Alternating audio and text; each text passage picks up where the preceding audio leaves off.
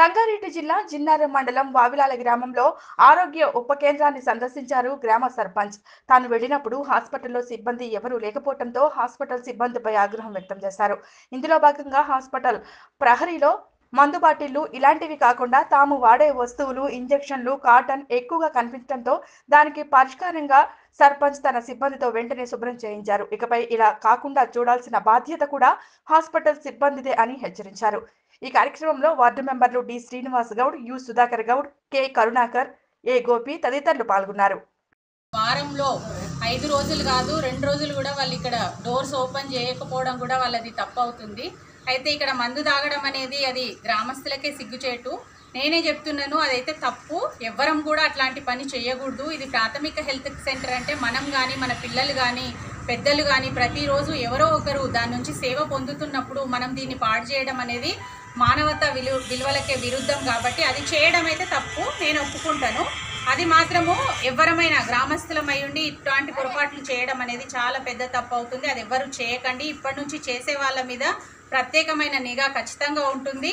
వాళ్ళను నేను పోలీస్ స్టేషన్కి కూడా పట్టించడం జరుగుతుంది. అప్పుడు నేను బాధ్యురాలను కాదు, నేను మేము ఇట్లా వచ్చి కూర్చున్నాం. ఇది మామూలుగా పబ్లిక్ ప్లేస్, కానీ పబ్లిక్ ప్లేసెస్లో కూడా చాలా పర్టికులారిటీ ఉన్న ప్లేస్. ఇది సేవనుందే కార్యక్రమం చేసే ప్లేస్ కాబట్టి ఇక్కడ వచ్చి కూర్చోవడము, మనం పార్టీలు చేసుకోవడము అనేది చేయొద్దు. అందరికీ కూడా ఇదే విధంగా నేను విజ్ఞప్తి చేస్తున్న గ్రామస్తులకు, ఎవరే పిల్లలు పెద్దలు ఇట్లాంటి తప్పులు చేయొద్దు. మళ్ళీ ఏ విధమైన బాధ్యత కూడా సర్పంచ్ది ఉండదు. నేనైతే వాళ్ళకి ఖచ్చితంగా శిక్ష పడేటట్టయితే ఖచ్చితమైన నిర్ణయం అయితే తీసుకుంటాను ఆ విషయంలో. అయితే ప్రైమరీ హెల్త్ సెంటర్ వాళ్ళకు కూడా విజ్ఞప్తి చేయడం ఏంటంటే, వారంలో వాళ్ళు కనీసము ప్రతిసారి మేము సందర్శించినప్పుడల్లా చాలా మటుకు డోర్ క్లోజ్ ఉంటుంది. ఏదైనా డాక్టర్ని అడిగినప్పుడు ఏమంటున్నారు, ఆమె నర్స్ని అడిగినప్పుడు మాకు అక్కడ మీటింగ్ ఉంది, ఇక్కడ మీటింగ్ ఉంది, ఈరోజు వస్తాము, రేపు వస్తాము. నేను కూడా చాలాసార్లు వాళ్ళకు విజ్ఞప్తి చేయడం జరిగింది. లోపలంతా మరి హెల్త్ సెంటర్ అన్నప్పుడు మీరే నీట్గా ఉంచుకోకపోతే ఎవరు రారమ్మా, మంచిగా ఉంచుకోవాలి. ఖచ్చితంగా ఉంచుకోకపోతే చాలా ప్రాబ్లం అవుతుంది, మీకు పైనుంచి వస్తుంది అని చెప్పాను. నాకు కూడా ఇది వాళ్ళు మంచి అవకాశం ఇచ్చినట్టయింది. ఖచ్చితంగా వాళ్ళ హెడ్ ఎవరైతే ఉన్నారో వాళ్ళు తప్పనిసరిగా దీని మీద ఖచ్చితమైన యాక్షన్ తీసుకొని వాళ్ళని వర్క్ మంచిగా చేసేటట్టు, వాళ్ళ ప్రిమిసెస్ అంతా ఇప్పుడు నేను నా పంచాయతీ వర్కర్స్ని తీసుకొని వచ్చి ఇదంతా క్లీన్ చేయించడం జరిగింది. ఈ క్లీన్లో కూడా మొత్తము వాళ్ళ కాటన్, వాళ్ళు యూజ్ చేసినటువంటి హాస్పిటల్ వేస్టేజ్ మాత్రమే ఉంది తప్ప ఏంది మామూలుగా మనం యూజ్ చేస్తున్న చిన్న చిన్న ఇంజెక్షన్ వాల్యూస్ అవి ఇవి ఉన్నాయి తప్ప వేరే ఏమీ లేదు. కాబట్టి వాళ్ళతో ఇప్పటి మట్టుకైతే వీళ్ళంతా కలిసి నాకు స్వచ్ఛ భారత్ కార్యక్రమంలోనే క్లీన్ చేయడం జరిగింది.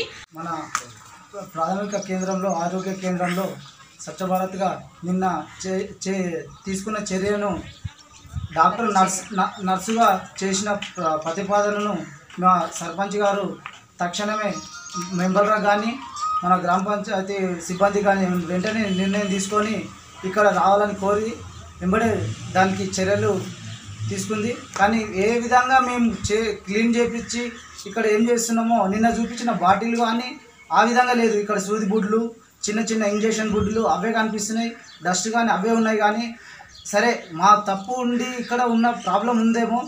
అదేవిధంగా మన హాస్పిటల్ చుట్టుముట్టు కూడా గుడ్డు పొచ్చలు, వాళ్ళు బుధారం తెచ్చుకున్న టిఫిన్ బాక్సుల్లో మిగిలిన రైస్ కూడా ఆ పక్కన కిటికీ దగ్గర పడేయడం జరిగింది.